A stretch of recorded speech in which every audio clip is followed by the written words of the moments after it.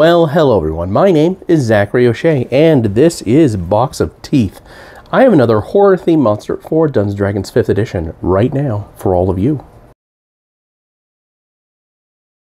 One iconic bit of sound that you often hear in horror movies or get referred to in a horror novel is, of course, a owl hooting.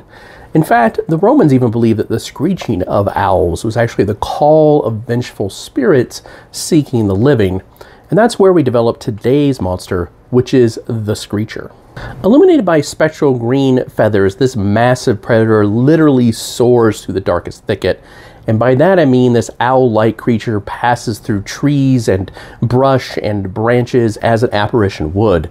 However, when it prepares to strike, its prey finds that it is actually a substantial being. Flaked horns rise from the sides of its temple that give it the same sort of profile as a horned owl. Its head can actually also swivel almost all the way around as that natural species can. Its eyes aren't owl-like exactly. Sure, they're large and they dominate its face, but they're actually blue, translucent orbs that have enough of a glassy sheen that it makes a strange reflection of whatever the Screecher is spying on. To round this out, this monster's terrible form, it doesn't have talons. Instead, it has five-fingered hands where the skin is so tight that it gives it a skeletal claw-like appearance, and the nails are sharp enough to do some damage. So how did such a horrifying monstrosity come about? In this case, it was an arcane mishap, as it often is. A group of necromancers moved deep into a dark forest, one, to avoid populated centers because they didn't want to have to deal with the prejudice that their art carried, and two, they really didn't have a whole lot of interest in raising undead armies or anything to that effect. They just wanted to experiment with death magic when it comes to other living things: bears, squirrels, chipmunks, deer, whatever it was around them. Sure, they would animate a human corpse or two to do the menial work, but they really just wanted to be left alone. However, some druids really took offense to this, as one might expect, and one day they attacked this group and slaughtered them, but in turn many of them died as well, and the resulting fight really corrupted the dark heart of this forest.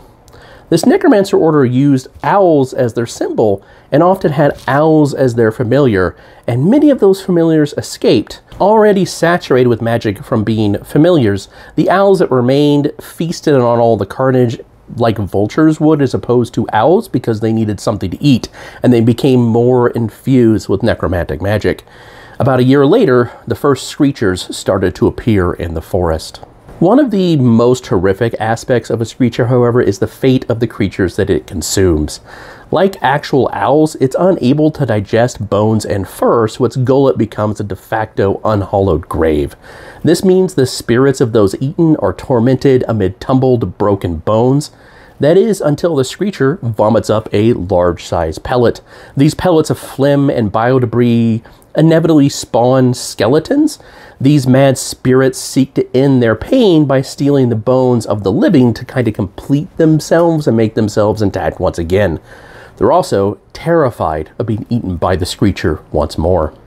Alright, let's go ahead and take a look at the Screecher statistics for Dungeons & Dragons 5th edition. The Screecher is a challenge rating 5 large monstrosity that is unaligned. It's really an animal when you come down to it, and it just wants to eat and protect its territory. It does have damage resistance to necrotic, as well as bludgeoning, piercing, and slashing from non-magical attacks. Ability-wise, it has flyby and incorporeal movement, as well as keen senses when it comes to hearing or sight.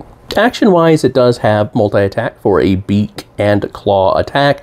The beak does a decent amount of damage. The claws, which are really just hands, remember, do some damage, but also grapple on a successful hit. It also has Spectral Screech on a recharge of 5 or 6. Creatures within 60 feet of it have to succeed on a save or become frightened and restrained because they're paralyzed by fear for the next minute. They get to repeat this save at the end of each turn. It does have one last recharge ability that ties back to what I mentioned earlier, which is Ghostly Pellet. It spits out the giant mucus ball that hits the ground, spawns 1d6 skeletons that are hostile to everything, including the Screecher, but they're also frightened of the Screecher, so they're not going to go over and attack it unless absolutely necessary.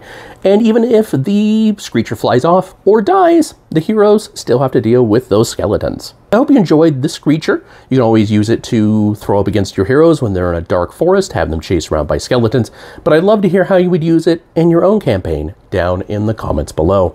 You can find it and hundreds more horror-themed monsters, all for Dungeons & Dragons 5th edition, that are all perfectly free at boxofteeth.blogspot.com. If you're more interested in the non-Dungeons & Dragons role-playing projects that I have, or the horror fiction that I write that includes Circuit Breakers, a Meek Earth tale that is now available on Kindlevella. First 3 episodes are out.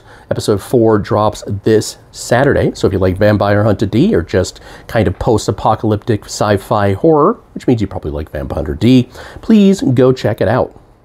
You can always find it and everything else like I just mentioned on www.zacharyoshay.com as well. Thank you all for your time and your attention, and stay cool out there. It's pretty warm.